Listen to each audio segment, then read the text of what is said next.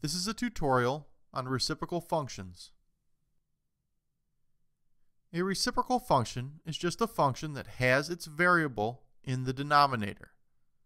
If you've studied inverse variation, you'll know that inverse variation is an example of a reciprocal function because its variable x is in the denominator of this function.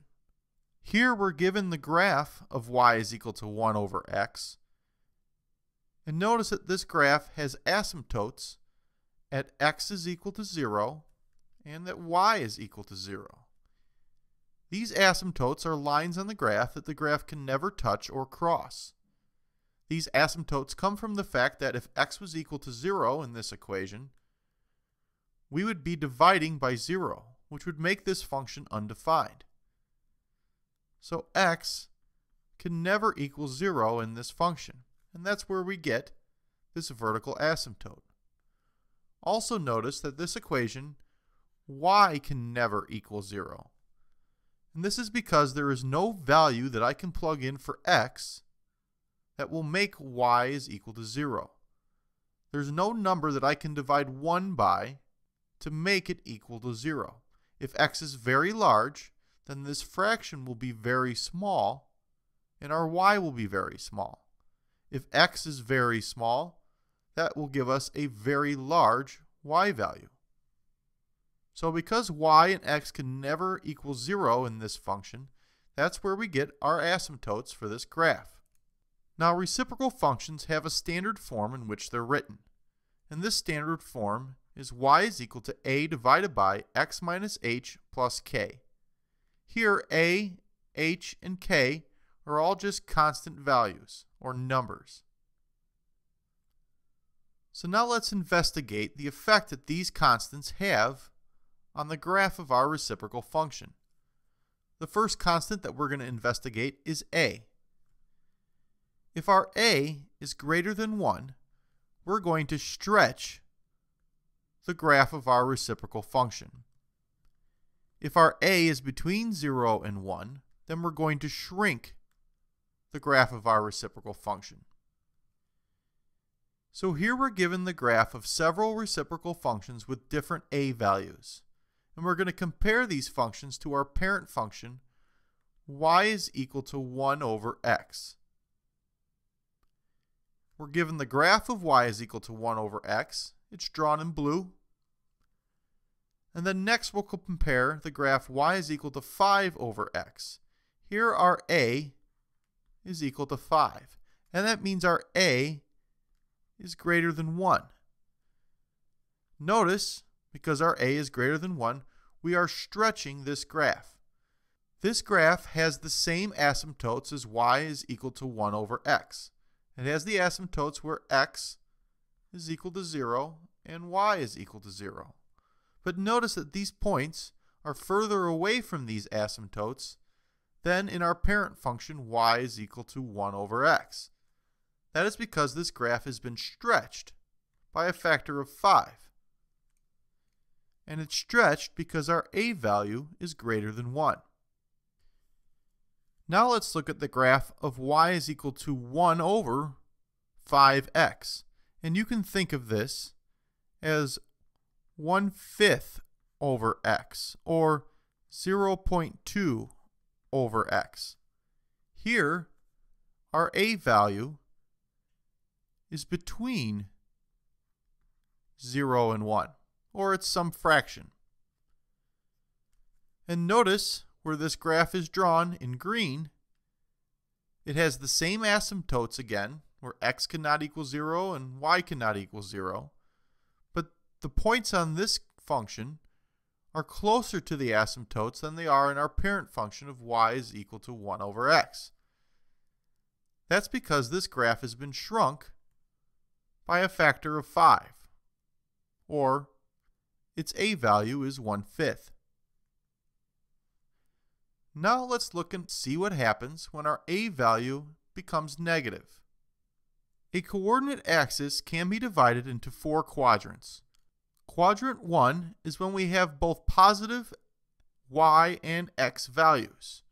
And then the quadrants are numbered counterclockwise as we go around our axis. So we have quadrant 2, 3, and 4. Now when we graph the function y is equal to 1 over x, that graph has a tendency to be in quadrant 1 and quadrant 3.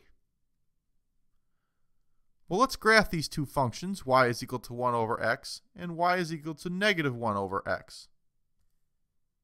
Notice that our parent function y is equal to 1 over x is graphed exactly where we thought it would be. But when we have y is equal to negative 1 over x, we're now graphed in the opposite quadrants. Before, we were in 1 and 3.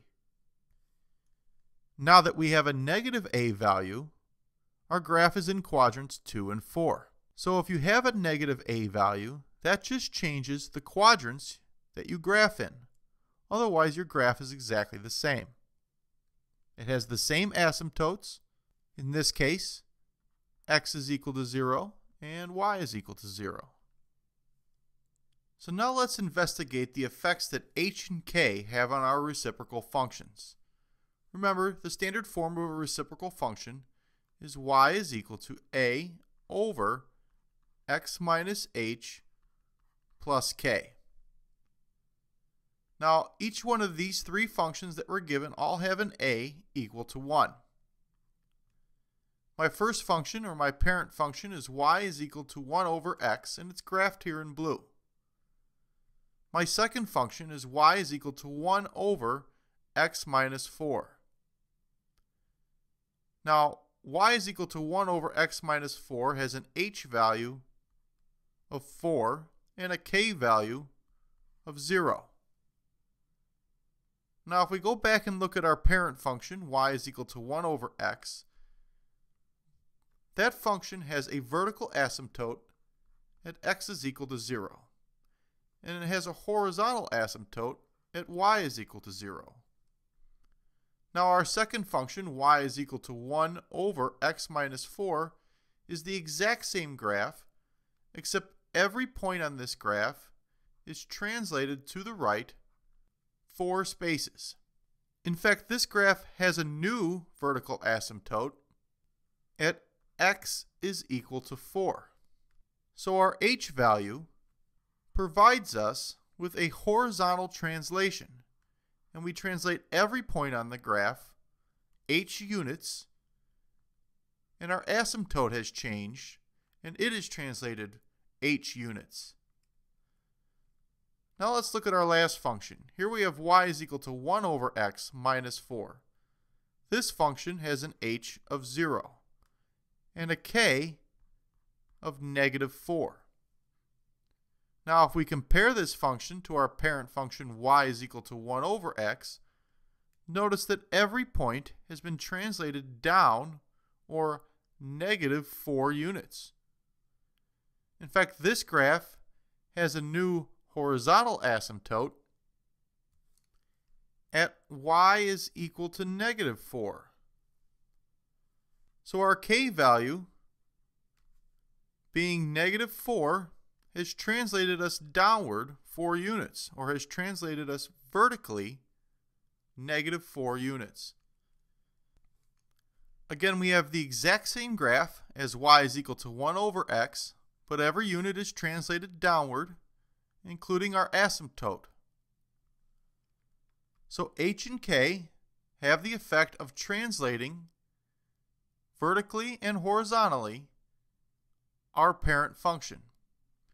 H is a horizontal translation, and k is a vertical one.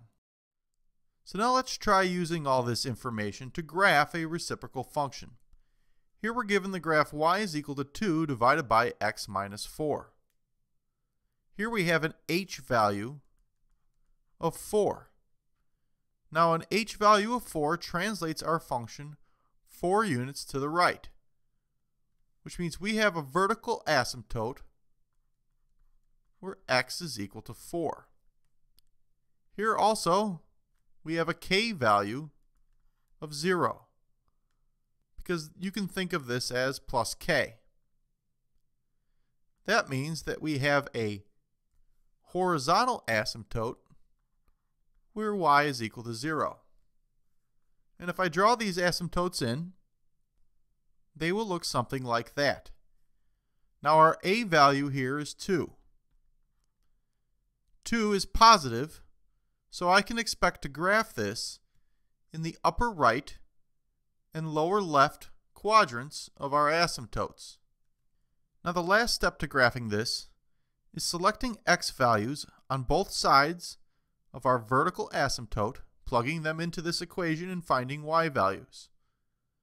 The x values that I'm going to choose are going to be 8, 6, and 5.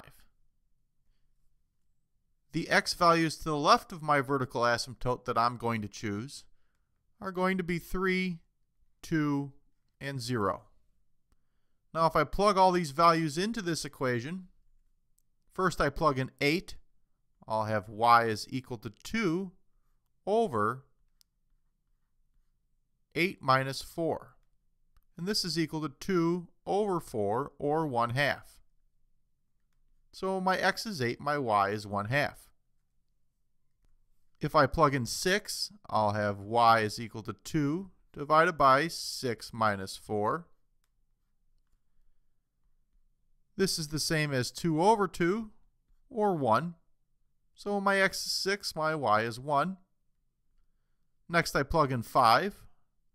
I'll have y is equal to 2 over 5 minus 4. And that's equal to 2 over 1, or just 2.